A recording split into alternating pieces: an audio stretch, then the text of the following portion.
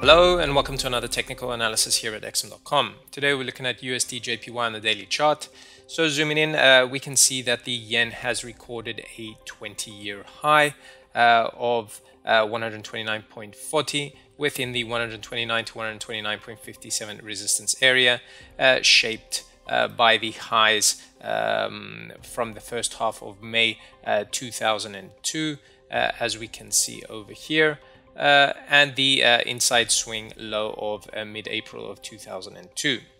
Now, currently, the pair is exhibiting a pause in its near 2-month rally from 114.40, but the climbing simple moving averages continue to sponsor the sturdy bullish trend. Furthermore, the rising Ichimoku lines are endorsing persistent upside forces, while the short-term oscillators are reflecting the fresh snag in the uptrend of the pair. We can see that the MACD far north of the zero mark is holding firmly above its red trigger line, reflecting no weakness in positive momentum. However, the RSI and the percentage K line have dipped in their respective overbought territories, and this is hinting that the ascent is struggling a tad, but they have yet to confirm that bullish drive is clearly fading. Now, for additional positive developments to unfold, the pair would need to overcome the immediate 129 to 129.57 resistance band that extends back to mid-April 2002, as we saw earlier, and simultaneously its newly plotted intraday high of 20 years.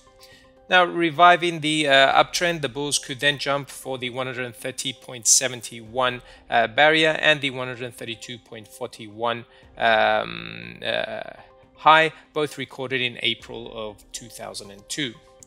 Otherwise, if positive pressures remain frail and the 129 to 129.57 deterrent drives the price down, hardened congested support barriers could arise at the 126.38 to 126.83 zone and at the 125.10 to 125.98 region.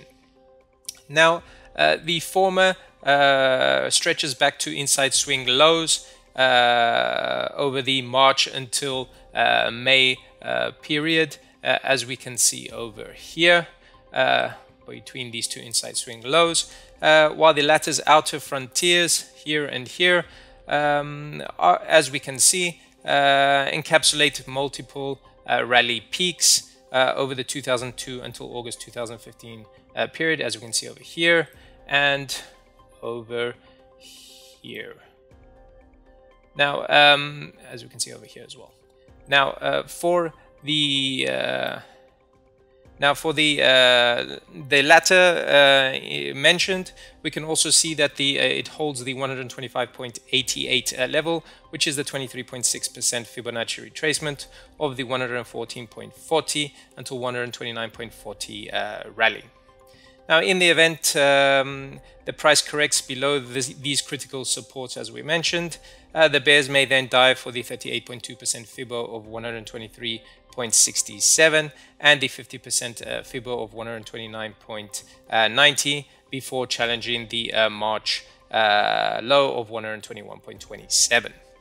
Now, summarizing, USD Yen is sustaining a bullish bias above the soaring Ichimoku lines, as we can see over here, the 125.10 barrier and the 121.27 trough.